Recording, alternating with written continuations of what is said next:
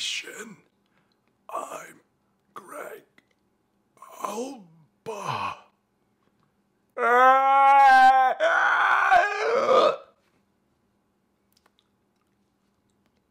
We saw Us. I'm John. Yeah, we saw the how's movie it going? Jordan Peele's How's it going, guys? follow-up film, Yeah. Us. I completely got the whole film. Right on the first try. First shot, didn't have to look anything up. Easy viewing experience. Yeah, man, he was dead the whole time. It's crazy. It's crazy. Yeah. Stolen right out of John Carpenter's Sixth Sense. Yeah. Yeah, we saw the movie Us last night. Packed house, opening night. What an experience. We're going to go into that in a second. I wanted to do something off the table really quick. We would like to do a spoiler review for this movie. We really would like to do a spoiler talk for it. The thing, though, is both John and I feel like we would most certainly need a second viewing. At least. Not because, like, we just want to make sure we get everything, you know, right and clear Yeah, all about the it. details. It's just, this is one of those films that undoubtedly you would probably get a million things more from it. It's the kind of film that by the time it ends, you would have a completely different viewing experience. It's not you would just get it more, you would just have a completely different viewing, which is awesome. That's just an awesome thing. I will feel like I've truly seen this movie once I've seen it twice. It's one of those. It's kind of hard to explain in the sense of like why you need a second viewing for it. Until you see it, then you would go, oh, I get why now. That doesn't minimize the effect of a first viewing experience per se. The thing though is we don't have time to watch it a second time on the weekend. Not this week. Not this week. We really don't. So maybe we'll do it. We have screenings set up for other movies on both Monday and Tuesday to attend. We're at an event all day Saturday. For our own mental health, we've had to make a rule where Sundays we take off, and we just really want to stick by that. So what we can do is talk about our non-spoiler reaction to the movie the first time around. First impressions. Yeah. I feel like for anyone who watches this movie, if you were to do a review of your first time watching it and a review of your second time watching it, there would be very different reviews. I feel like that'd be like way for anyone. And I hope if you haven't seen the movie, this kind of entices you to watch it a little bit more. When I was on the John Campea show, there was a point where he was talking about the Rotten Tomatoes reviews that had come out early. And there's just this vibe and impression I got that it would be one of those films where they were like, Jordan Peele, you're free to do whatever you want. And I had an impression that it might be like a critical darling, but it might be very divisive amongst audiences. And then sure enough, by the time the movie was over, I was like, now I'm even more confident in that theory that this will be divisive amongst audiences. The first person we spoke to upon exiting the theater was not part of our group. Was just not came up to us. Yeah. He could tell we saw the same movie and was like, what'd you guys think? And then the second we started to give our answer, he was like, ah! So this is gonna garner a lot of different responses, and I think it's gonna be one of those movies that tests your sensibility, whether you want a solid answer the second you leave the theater, or whether you like to sit with and think about a movie. Yeah. You know, like decode. Because as of filming this right now on Rotten Tomatoes, I'm guessing that this will land in the audience score between 60 to 65%. That's where I'm guessing it'll land. Right now on Rotten Tomatoes, this is Friday we're filming it, 94% critic score, 72% audience score. Could be different by the time this video is uploaded. Either way, our impression of the film, I really admire this movie. I really respect this movie a hell of a lot. Yeah, it's certainly ambitious. It's very weird. The trailer doesn't mislead you to thinking that it's not gonna be a weird film. It's a very strange film. I did leave going, I'm excited to see what creative input he has on the Twilight Zone.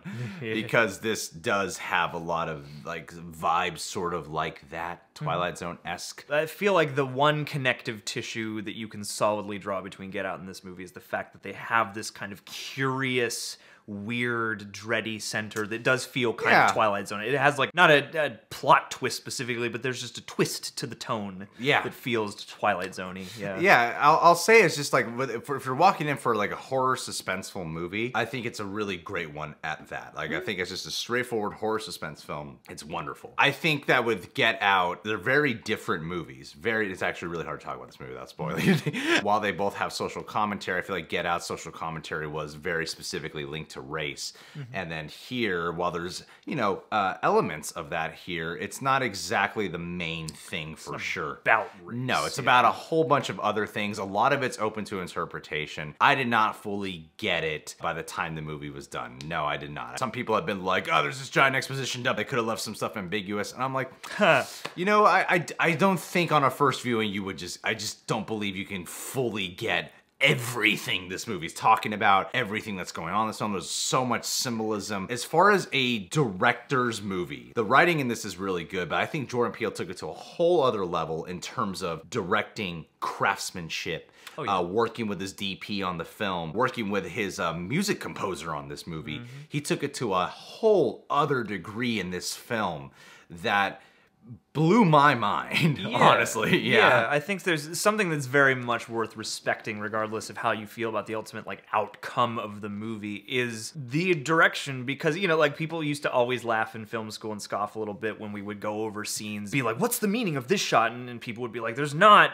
necessarily a meaning to every shot, but at the same time, there are some movies you watch where you're like, the set dressing, the color choices, little mannerisms in the performances, just, like, it feels very authored and crafted and of Jordan Peele's voice. Yeah. And it carries, again, from, you can see that level of detail and craftsmanship and sense for subtleties and symbolism coming out of Get Out into this, but just so much more. There's some reveals that are very easy to understand by the end of this movie. Like, very easy to understand. Some might even call predictable. For a lot of this, there's probably so much meaning and layers to almost every frame in this movie. Yeah. That you just don't pick up on the first time. And for a movie that has so much writing on coincidences and like little eerie details, little things that are off with people, you know, you're not going to catch everything up front. And also what I noticed is that this movie, the way at least the dialogue is handled and the character stuff is handled, you can catch everything, but not everything is very on the nose. So you do got to pay attention, and there's certain things that you might miss. The main big reveals of the movie communicating what to sort of try to understand in terms of its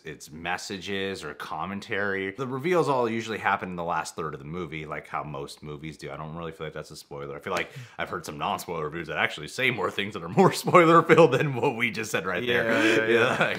Like things that I'm like, you shouldn't have said that in your review, you know? The lines of spoilers are going to be drawn all over the place with this movie. I loved the first 2/3 of this movie so much, even when you're confused, because that's the point. You're in these character shoes, you're supposed to be confused. It's home invasion with this weird doppelganger twist where the people who are invading your home are people who look exactly like your family, you know? And they're terrorizing you. Shit just gets way crazier, way weirder. Violent stuff starts to unfold.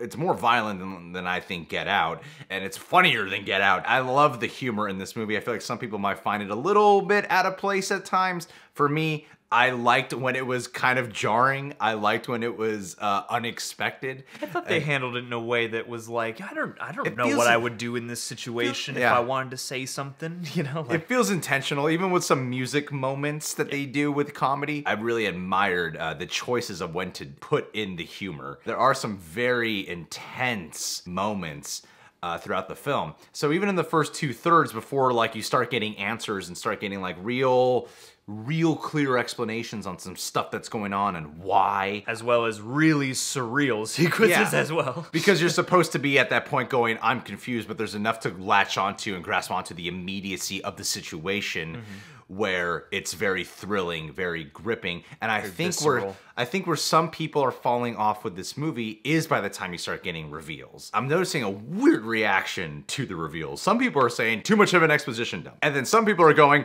I don't fucking get it. You know, I'm like, wait a minute, which one is it? I think it comes down to sensibility again. Because the exposition dump itself is plot-based. It's not based in the symbolism and the deeper meanings of the movie, and the movie leaves you with those things to decode on your own. I feel like that's where a lot of people are kind of falling off with this movie. You know, I don't fully get it. I'm sure I'll get it more in a second viewing. I'm sure I'll Google some shit to like find out the deeper meanings. And I bet that even Googling, trying to find out what the deeper meanings are in all these articles that people are putting up, or, you know, taking what Jordan Peele is saying that he wanted to comment on or talk about here or there, there's definitely things here that are left solely to the viewer's interpretation. There are elements here that you might not get that you could probably look up and then go, oh, okay, that makes more sense. But then there's other elements that are left open to interpretation.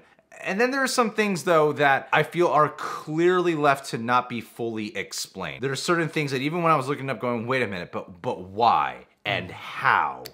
I don't feel are fully meant to be fully explained in this movie. I feel like that's part of the intent with it. Because sometimes when I look back on some of the reveals and then I look back to I feel like on a second viewing I might get it more. But even in retrospect, I'm like, wait a minute, but this this kind of doesn't make sense to me. I kind of would have wanted a little bit of explanation here, you know? Yeah, for sure. I mean, and that's another thing where I'm going to have a more solid opinion about it once I've seen it again. Because, yeah, I walked out with a fair amount of, like, questions, things itching at my mind, and not enough of the movie to really solve all those problems in my head. I really appreciate what has happened here. It's going to take me a little while to figure out how I feel about it, you know. There's just so much here of quality, and I think it's one of those movies that... I love the movie. Yeah. I do. Like, you know, I've talked with a few people who are like, whatever about it. For me, this is a cool viewing experience. Oh, yeah. When I'm like, it's not one of those movies that, you know, sucks the first time and you rewatch it, it's good the second time. It's one of those films that is intended to be rewatched. Some people find that to be a hindrance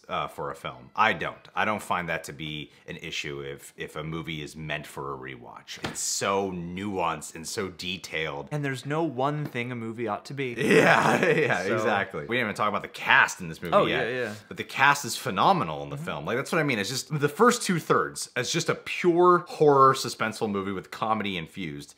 It's wonderful. I feel like people drop off in the third a little bit because that's when you're supposed to be like clear cut on everything. But I think in the first 2/3 with the directing we've all covered, the music, the cast in here, Lupita Nyong'o playing two different people in here, phenomenal. Man, she better get an Oscar. I don't care what other performances come out this year. She better get an Oscar nomination. Yeah. Winston Duke in this film, who has a lot of the comedic relief and tension. He's not a comedic relief character, I'd say, but a lot of the relief, He's human. A lot of the relieving moments come through his character, I'd say. And he's not the type of character you might expect him to be. Like, I've heard a lot of different responses to this character. Some people appreciate the way that they don't portray him as this, like, overly tough, always in control kind of guy. I know some people kind of think he's a bit of a punk. And yeah, I liked what he brought to this a whole lot. You know, they felt like a real they felt like a real family. The whole family is good, and no one's really talking about the kids in the movie either. Oh, they're great too. Yeah, the kids are great, especially the daughter in the movie. I thought she was Shahadi Wright Joseph. I thought she was incredible in this movie, like really good. And the son Evan Alex was also really good. Yes, the star performers in this movie are Lupita Nyong'o and Winston Duke for sure. But even the kids, and then there's other characters in here that are teased in the trailer. Yeah, like Elizabeth Moss and Tim Heidecker. Well, I'm a little bit more questionable about the writing of the way those characters were handled, honestly. They're a bit more caricatures, and we spend way less time with them. Yeah, but even with the moments you get with them, it's like, yeah, I can't go into it, but I'm kind of, that's where I'm questionable about the writing about it, not so much the meaning. So yeah, I think it's just a suspenseful horror movie with comedy infused. I think it's great, and the more I think about it, the more I love it. You know, to compare this to Get Out is not necessary because they're so different. The thing is, I don't feel like a lot of people expected this experience. I feel like we did. Yeah, I expected to leave in this state. Yeah, you know? I did. So I'm not mad about it. I'm not mad that I don't quite understand all of it because it's one of those movies that you see where, and everyone will have a different response to this, but I feel like even the things I don't understand were placed there with intent. There are movies you see that you walk out not understanding and you're like, I think they just didn't think about this and that's kind of lazy. Yeah, whereas it's not like a plot hole. Like, there's stuff that might not at first make sense, but I gotta imagine that there's just more to it than I have seen from this first viewing. Yeah. And so because of that, and because I just love this kind of movie in general, and I am happy that we're potentially gonna get more of them. I like things that force me to go out and think a little about them and that are challenging and that leave me with a weird feeling afterwards, you know? Yeah, because I think the one comparison I'll make in terms of viewing experience with Get Out versus this is Get Out had a very immediate plot that you can easily understand, and then it has its symbolism and meaning you could latch onto when you're watching it and then get more from it than the second time. Whereas with this movie, if you don't get the symbolism and meaning, it can kind of take you out of it a little bit in terms of fully grasping how do I really feel about this movie. Do you know what I mean by that? Yeah. Do you guys get what I mean by that? You may walk out feeling like you missed something. It's like with Get Out, you can kind of just take away the plot. Yeah. and take away the situation and everything, and maybe not even digest the meaning and still love it. I feel Whereas like- here, if you don't digest any of the meaning or symbolism, you might be like, what? I don't get it. Get Out gets out Yeah. there throughout a lot of the movie, and I feel like that movie's confusion can be solved by oh no, this is what they were doing, and here's how that works, and it's kind of Yeah. easy to explain once you understand it. Whereas this movie, I think, is also just trying to do a lot more things and touch on a lot more ideas, so there isn't just one thing to understand about it. Part of the fun too is, you know, a divisive movie. Yeah. There's lots to talk about. And I'm really looking forward to what audiences have to say about this, and I can't wait for all the countless YouTube videos that come out with this movie about the meaning and symbolism and the hit, you know, all that stuff. They're about already it. popping They're up. already popping up, and we're just gonna keep getting more of them. So I feel like it's an exciting film to have right now. I actually wouldn't have wanted anything less. Yeah. I don't think I would have wanted something that was crisp and easy to understand, you know? All right, guys. Well, did you see Us? Did you like Us? Comment below. Subscribe to the Reject Nation. Click that notification bell, and we'll catch you guys soon.